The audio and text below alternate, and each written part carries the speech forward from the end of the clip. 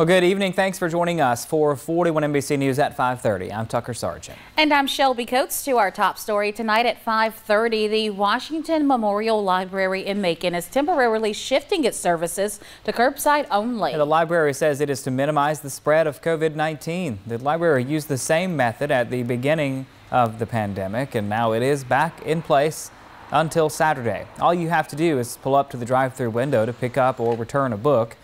The library says the new method will not limit services provided.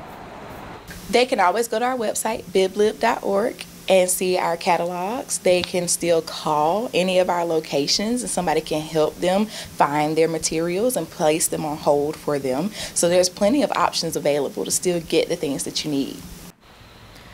Now, the drive-through is by appointment only. To make an appointment, call 478-744-0800.